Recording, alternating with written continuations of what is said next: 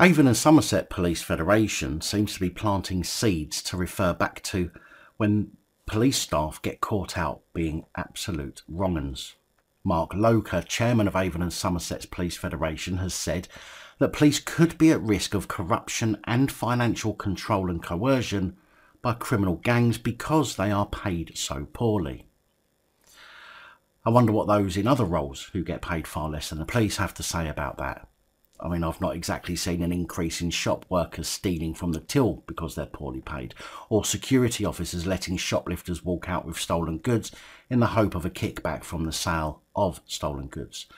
So why are people worried that police will crack whilst being in the same financial position? Apart from the fact that if a copper turns bent, it means they was always bent, rather than deciding to be corrupt because they find themselves in the exact same financial situation as the rest of us. Mark Loker has said that the government shows contempt and loathing towards officers who he says are breaking because of the way they are treated and the fact they are in abject poverty. I'll tell you what, Mr. Loker, come and live a week in my shoes and see how poverty really feels. I'm yet to go out burgling or shoplifting, so why are police at risk of doing corrupt things when these people are taught, allegedly, to uphold the law and be pillars of society? In a post on Facebook, Loker said policing was facing more cuts amid plans in Westminster to implement austerity measures across the public sector because of the economic crisis. We know we are not going to earn lots. We know we are going to be hammered mentally and physically, he said. We know this, but still do it anyway. It's a vocation, and long may it continue to be. Now, a vocation means it's a calling. In other words, these people were basically born to be police officers, but yet there's concerns that they'll be corrupted. I mean, let's face it, many of them already are, whether that's getting details from the police computer for crime gangs or backing their corrupt colleagues when they see them do something wrong. It's all corruption, but if these people were born to be police officers, then they would stand by that, regardless, and never be corrupted. But at what stage does this become economically unviable, he said. So quit, get another job that pays more. Why turn crooked and risk it all when you can simply leave, get another job, and not find yourself outed for being a bent copper? Police salaries should not leave our officers unable to pay the bills, to afford the luxuries in life like food or household energy or petrol. You know, the stuff of dreams. I jest, but this is the reality. This is the true contempt shown to your police service by this government. They have us over a barrel because we cannot say no, or please sir, may I have some more? And by God, does this government take full advantage of that. Then fucking leave. And we are feeling the effects of slow starvation under this regime. We cannot ask for more, nor should we be silly enough to expect more. All this government demonstrates is that it is hell-bent on demanding more from the police.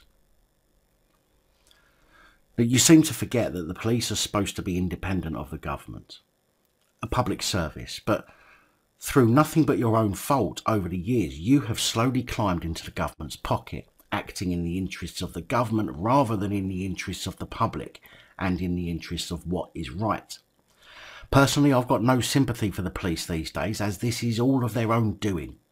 If you simply stuck to the law, refused to become political pawns, doing the jobs for the government here and there, and concentrated solely on your job as peacekeepers, then you wouldn't be in this position. He added, cuts do have consequences, and what this government seems to forget is that our resources are finite. We are breaking, and when I say we, I mean the humans behind the uniform, not the system. Now, if you ask me, this is seed planting for future police crimes. This is a seed that when police get caught out in the future will be used as a mitigating factor. Blame the government, it's all their fault.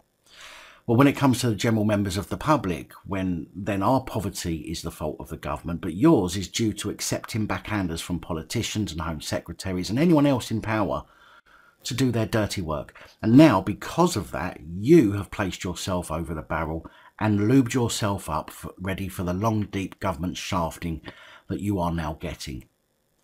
There is a way to fix this, of course. There is a way to get the public on side and actually feel sorry for you and that's to become politically impartial, to simply do what the police was formed to do, protect people against harm, loss or damage to persons or property.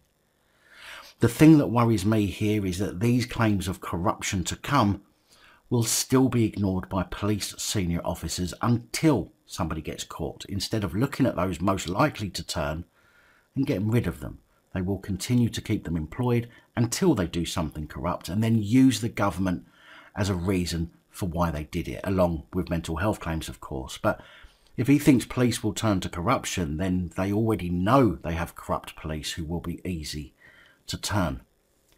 Not forgetting, of course, the number of plods who have already turned, of course.